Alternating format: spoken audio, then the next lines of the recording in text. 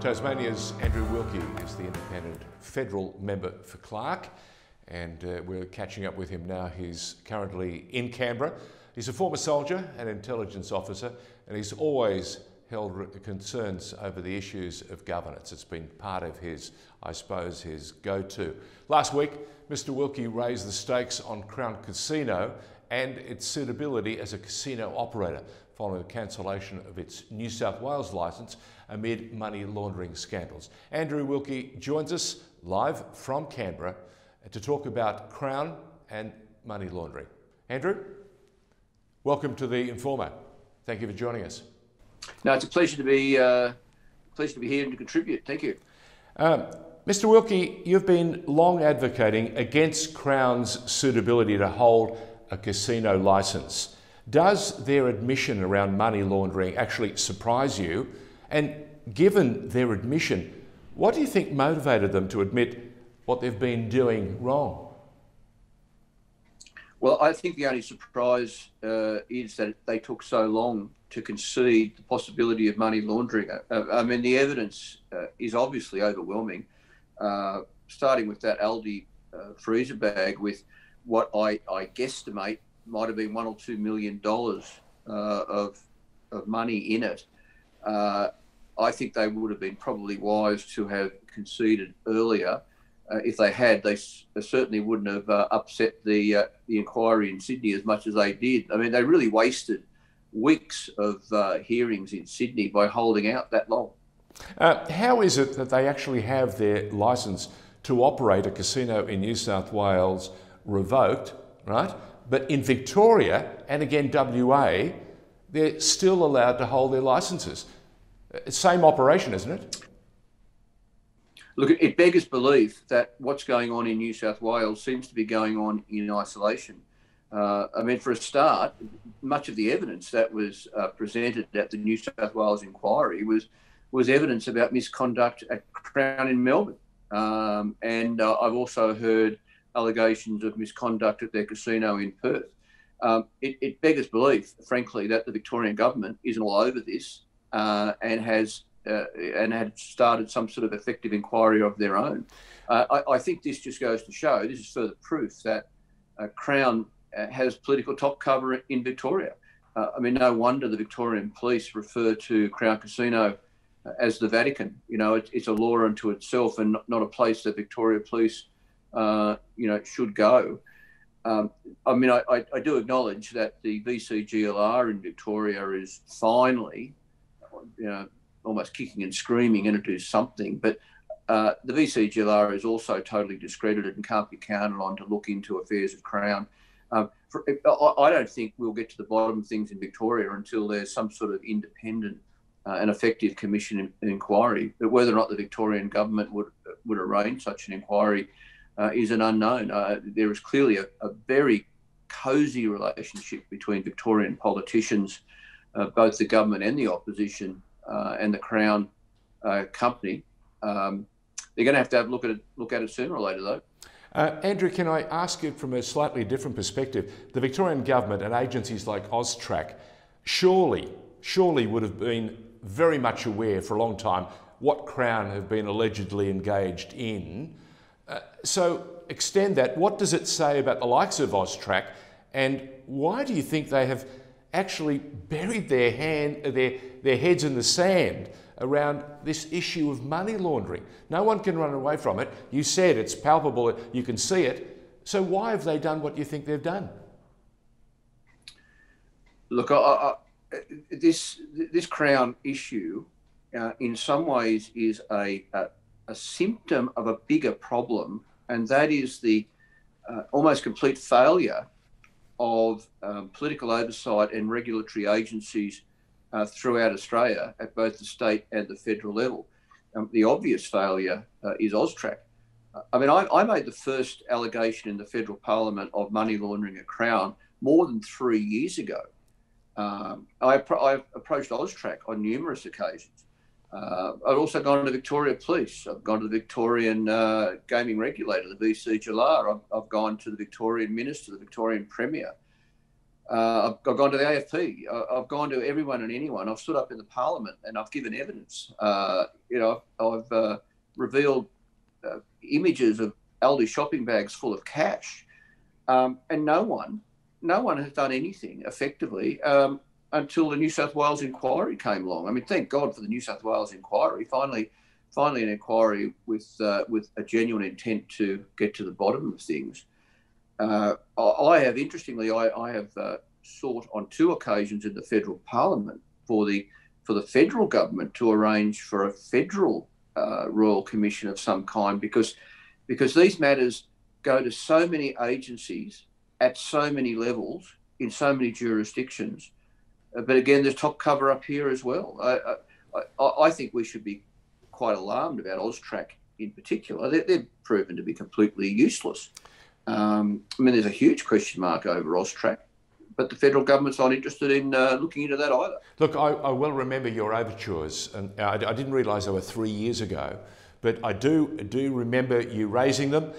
So the question now is, should Crown's operating licences be immediately suspended in both Victoria and WA?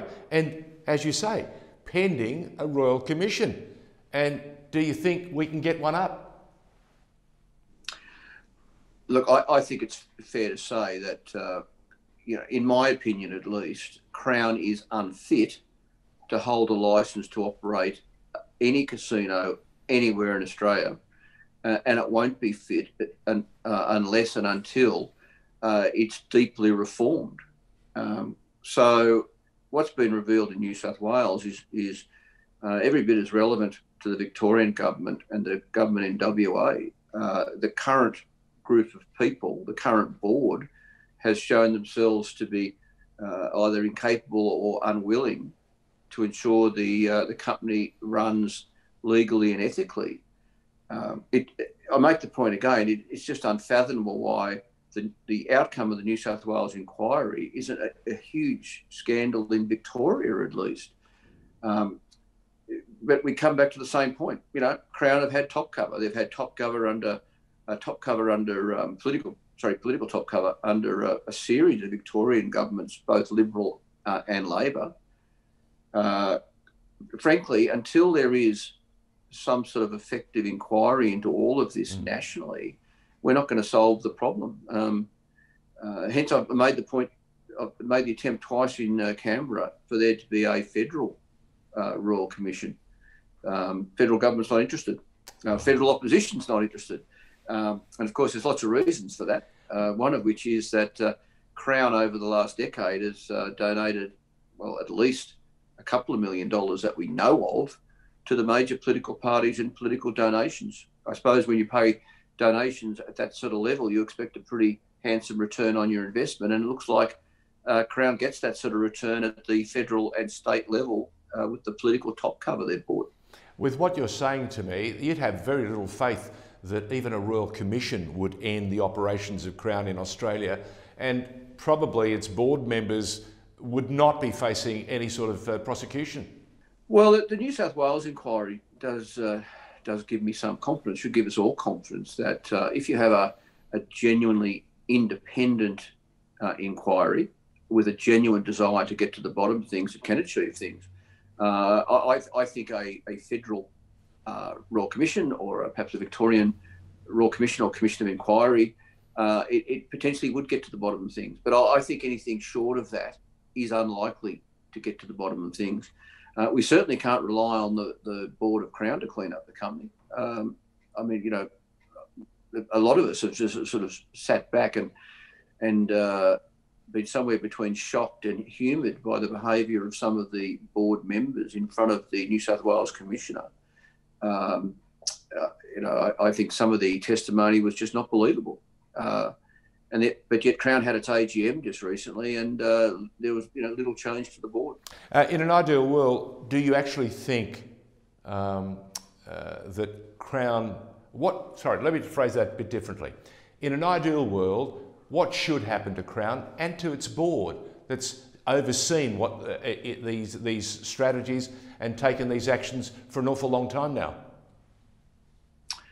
Look, if it was up to me, if I was the decision maker, I would immediately strip Crown of its licence to operate a casino in Melbourne and its licence to operate a casino in Perth. And I wouldn't allow either of those two casinos to reopen or for Sydney to open until I was supremely confident that the company had been fundamentally cleaned out and put in place a number of reforms and safeguards to ensure it could operate legally and ethically in the future. Of course, whether or not those reforms and safeguards could be achieved, I don't know.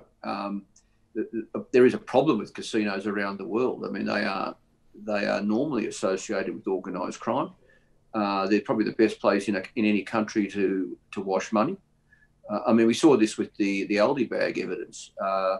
What happened there was, a small group of men walked into a gaming room, handed over what might have been a couple of $1 million of cash. The teller handed them some big gambling chips. Almost straight away, they returned to the counter, handed the chips back in. The value of those chips is credited to their nominated bank account. And in a matter of minutes, less than an hour, they have effectively washed millions of dollars without trace. It's so easy. Even with a poker machine, you go up and put $10,000 of notes into a poker machine, press the button once, go over to the counter and ask for a credit, and they'll give you a check, or they'll put $10,000 into your bank account. I mean, it's laughably easy to launder money in these places. That's why they're a mecca for organised crime. That's why they shouldn't be allowed to operate in this country unless they have the most stringent safeguards, and until the community can have confidence that the regulatory agencies are effective.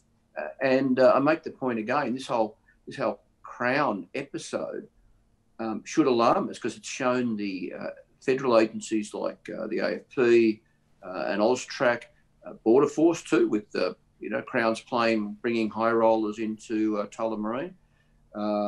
State regulators like the VC Jallar and state justice like the Victoria Police, they have all been exposed as either incapable or unwilling to crack down on Crown. So I suppose there's two levels to this then. As I tease this out, there's no way Crown should be allowed to operate, or in fact any casino operate in this country, unless the company is undoubtedly clean, and until the regulators have lifted their game and can be counted on. Strong words, and I'm very glad that at least Tasmania's independent federal member for Clark, Andrew Wilkie, has the courage to tell us exactly how he sees the current situation over Crown. Andrew, thank you very much for joining us. I trust that people who need to hear what's been said do get a chance to listen and to absorb what you've been saying, because any right-minded person who loves their state, loves their country, and wants to do the right thing and see the right thing done, it's important that at least we get a Royal Commission into this, and something positive is done for everyone involved. Thank you so much. Yeah, thank you for your interest in the issue, and that's the bottom line. We need a Royal Commission to look at all the layers of this, starting with Crown, probably ending with the politicians and holding them to account.